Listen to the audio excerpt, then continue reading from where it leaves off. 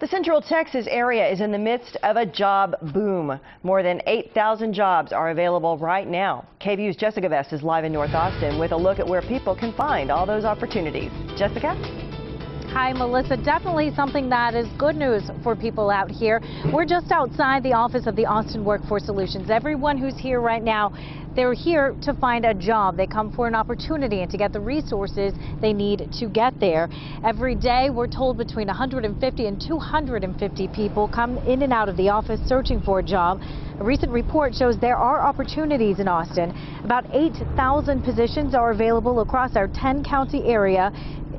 It includes everything from technology to medical to automotive, educational, and construction.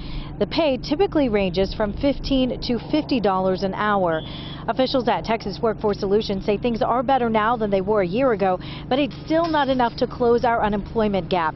Close to 70,000 people in Austin do not have a job. Compared to the rest of the country, Austin is still one of the best economies in the entire country, which is great. That doesn't help the people that are out of work. Obviously, a high unemployment rate is still a high unemployment rate. So we're doing what we can to help people connect to these new opportunities.